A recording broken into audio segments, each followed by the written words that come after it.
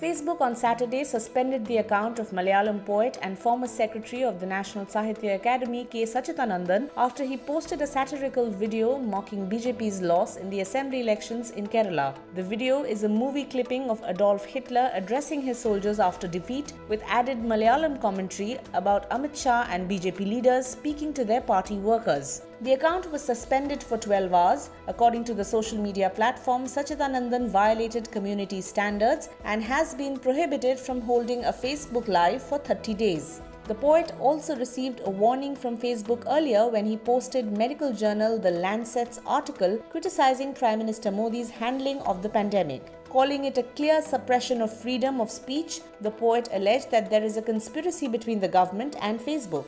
He also added that there is massive surveillance by the BJP IT cell and the situation is becoming very tyrannical. The BJP has denied any role in the incident. NDA convener in Kerala, K Krishnadas, said that it is for Facebook to explain, and the BJP at the state and the centre has no involvement in the suspension of the account.